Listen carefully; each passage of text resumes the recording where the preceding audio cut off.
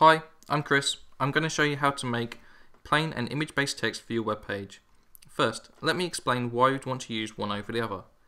First, plain text can be used so people can copy and paste the text if necessary. Second, image-based text is used when the client's machine doesn't have a particular font installed on their PC. The browser would display a different font, which is not what you want. So here's how to make image-based text. First, let's add a new section.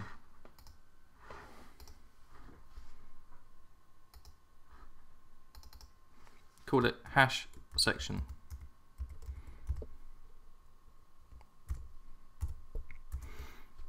I'm going to move into the middle. Now let's add a blank group. You need a blank group in your section, as this tells Psd2Html to treat all layers individually. If we didn't do this, all layers in the group would be composited into a single image.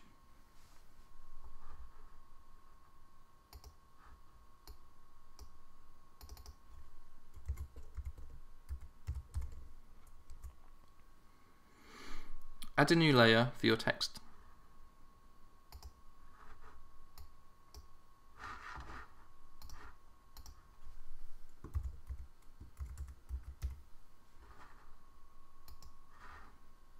Let's make this text a heading.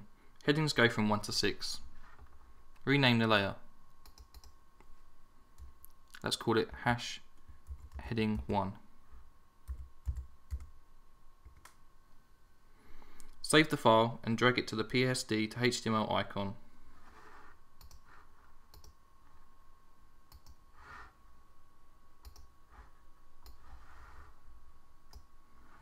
Wait for conversion to complete.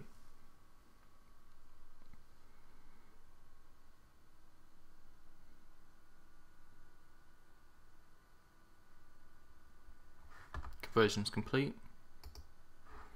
Let's open it up. Refresh your browser.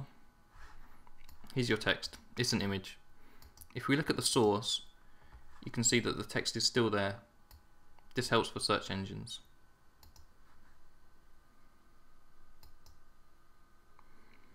Okay, now let's render it as plain text. Change the layer's name and append hash is plain equals true. Double click on a layer.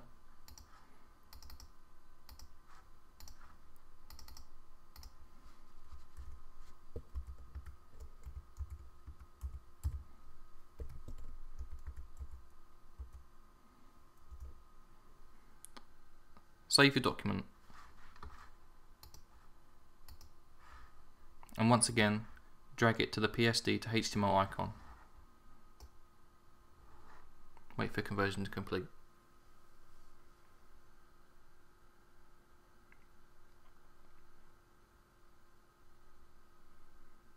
Conversion's finished. Let's open it up. Refresh your browser. Now you can see that the text is selectable. Thanks for watching. For more information, please visit us at psd2html.gameweaver.com. Thanks.